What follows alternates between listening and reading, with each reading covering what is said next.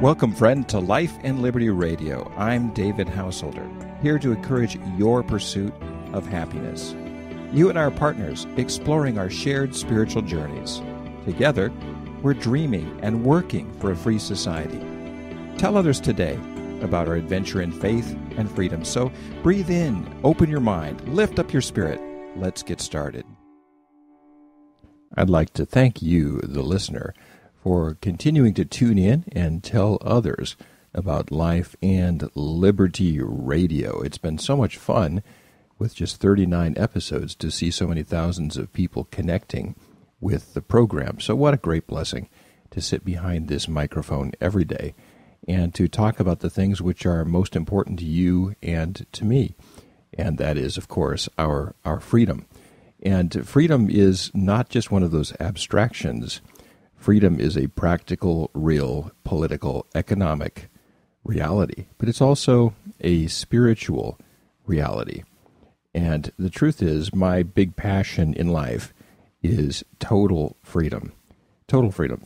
Freedom from soup to nuts. Freedom of our spirits, of our emotions, financially, economically, socially, and everything. Because I do believe that it is the Creator's plan A for us to live in freedom. And Martin Luther, 500 years ago, talked about freedom from sin, death, and the power of the devil. And the Old Testament talks about freedom from the Pharaoh, from underneath political and economic oppression. And I don't think you can really have one without another. People that are really spiritual say, well, as long as you're free spiritually, you don't have to worry about the other stuff. That doesn't matter. Well, the truth is, it does matter. It's all one big ball of wax, our lives. And the Germans talk about Die Gedanken sind frei, one of these songs that they sing, and everybody knows it, and they get all misty-eyed. The thoughts are free. Even if you're not free politically, you're free to think as you will. Well, that's great. But what about the rest of our lives? So I believe in holistic freedom, and I believe that we should live in a non-coercive society, a society that is voluntary. I believe that the church in the world is sort of a model of a voluntary society. You don't have to be there. You don't have to contribute. And there's a worldview which is cultivated, but is voluntary. And I believe that society should be that way too. We don't lock the doors and tell everyone, you will give offering now or we won't let you out or we'll fine you. Well, but that's what we do in our society. So why is it okay to do that with taxes and not with our offering? But anyways, I'd like to talk about the spiritual side of things today, since it is a Friday. And Friday evening is a very holy time because the Creator on Friday evening instituted the Sabbath.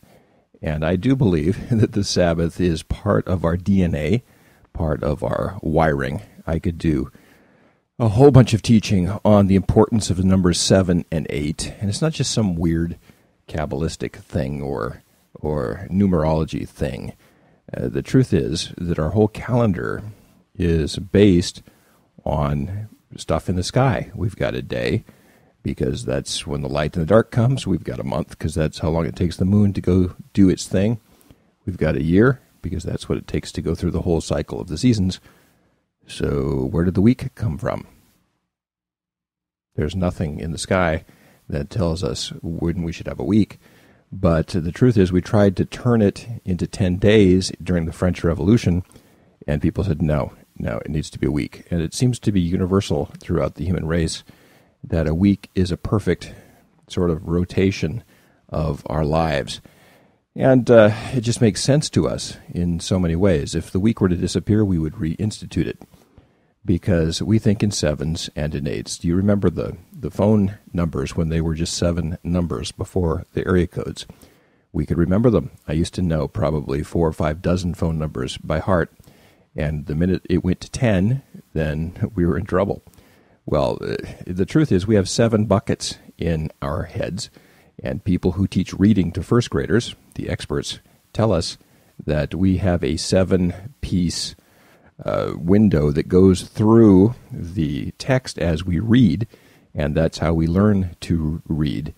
The highest developed animals have only 2 buckets. Like chimpanzees, we get 7, which enables us to fix engines, to do crafts, to put together cooking and all the different things that we do, we can keep 7 things going at once. So we sort of have 7 tracks in our minds. That's the way our minds are sort of wired up. And that's the way our whole life is put together. In Germany, they say a week has 8 days. You would say next week, you'd say heute in 8 Tagen, today in 8 days. And the Beatles, of course, sang 8 days a week. And they wrote that in Hamburg, in Germany, where they worked for a long, long time, putting their musical skills together. So it's 7, 8, depending on how you count it. If you count both bookends, it's 8. If you count one bookend, it's 7. But the truth is the octave is also based on the 7/8 thing. And that's the nature of change. In fact, the whole universe is put together in 7s and in 8s. And that's the very nature of change. The natural musical scale is do, re, mi, fa, sol, la, ti, do. It brings you back to do, which is, of course, 8, 7, 8, 7, 8. If you go look at a baptismal font in Europe, in the ancient cathedrals, the ancient churches, you'll see a stone baptismal font, and it will have 8 sides. There's a sort of sense to which this is the natural order of things. That being the case, it's important to press the restart button every week. This is one of my biggest spiritual struggles because I am a classic overachiever. If there's something to be done, my first inclination is, yes, I will do that because I enjoy doing things. I enjoy activity. Richard Branson, who was on the cover of a magazine this week, was asked, are you going to kind of step back now that you've achieved so much? And he said, why would I? What a waste of all that I have learned. And I think this whole retirement culture thing is ridiculous. I don't see retirement in the Bible, and I see a lot of the founding fathers working well, the American founding fathers working well into their 80s, sitting on the respective Supreme Courts of their states and doing all kinds of important, interesting things. So I encourage you to stay active. And one of the best ways to stay active is to take a Sabbath. Now, the Sabbath doesn't start on Saturday morning. The Sabbath starts on Friday night at sunset. And that's the traditional Jewish way of looking at it. And I think it's an excellent idea from sunset Friday to sunset Saturday to stop working. And it's a big temptation to think you're too important to do that. Oh my goodness, I couldn't do that. I'm way too important. But the truth is, the Creator took a day off too. So the Creator is more important than all of us, and He led by example, as all good leaders do, taking a day of rest after creation. So I would invite you to take a Sabbath. And I want to be completely transparent with you that that's very difficult for me, but it's also very important to me.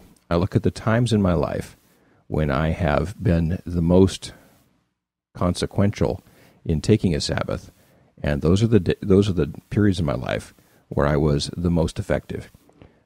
All through graduate school, I put my books away on Friday night. My wife came home from work, and I did not open my books till Saturday night, and I walked through seminary, earning a Fulbright scholarship from the academic work that I did in graduate school. So I would really invite you, and invite myself also, to be a little bit more consequential in taking a Sabbath, and I would just invite you to really block those times out and to lie around a little bit and to get back in touch with your spirit. Let your soul catch up with your body if you've been tearing around all week. A blessed Sabbath to you. Shabbat Shalom from Huntington Beach, California, and may we all become a society of Sabbath keepers. Well, that's all for today on Life and Liberty Radio. Thanks so much for sharing this part of your spiritual journey with me. Now, the views on this program are not necessarily those of my advertisers, sponsors, places I work, or do business with. They're purely my own, but I'm sharing them with you, so share your ideas with me. Write me on Twitter at Liberty House, LIBERTYHOUS, no E. Until next time, let's continue dreaming and working for a free and spiritually grounded society.